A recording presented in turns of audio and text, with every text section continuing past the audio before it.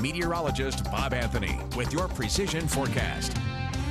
And we're looking at some nice weather today. It was a nice one yesterday. Huge crowd at Alive After 5 in the Grove, one of the biggest crowds I've seen there. And the weather certainly helped. 80 degrees was our high yesterday, right in line with normal. The overnight low was 55. Normals on this date, 81 and 53. So again, today we're going to be pretty close to those two numbers. The record on this day, 105, set back in 1974. We have just over 2 inches of rain as far as a surplus for the month. So that's good. And our sunset at 9:28 this evening. Some high temperatures from yesterday, 84 degrees in Ontario, one of the warmer spots, a little cooler to the east with Twin Falls at 79 degrees. And of course, our mountains a little bit cooler with Sun Valley at 74. Our current readings look like this. Stanley is chilly at 27 and McCall is at 34. But around Boise, we're in the upper 40s to lower 50s. Look at Las Vegas already this morning. They're at 83 degrees. Salt Lake City is fairly mild at 61. And Missoula is at 44 degrees. Here's our satellite map. We still have a west to east jet stream flow, but we're going to have a weak trough of low pressure carve out, mainly just to the east of Idaho. We might get some spillover action in the form of some clouds. Also, some good daytime heating and just enough moisture in the atmosphere.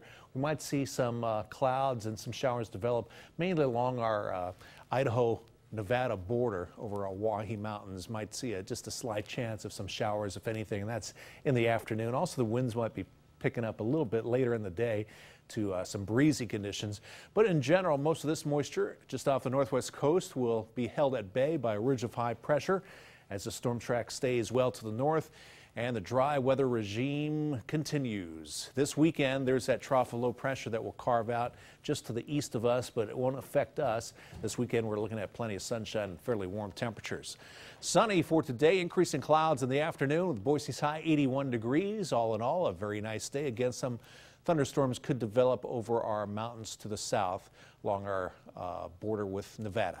68 degrees for McCall for today. Sunny, increasing clouds in the afternoon. Idaho City about 77 for your high. And for the Sun Valley area, sunny and warm with Sun Valley's high 71 degrees. Again, clouds on the increase late in the day. And for the Magic Valley, same story there. Sunny much of the day. Twin Falls, one of the warmer spots in the Magic Valley at 81, 77 in Gooding, Shoshone, and Burley.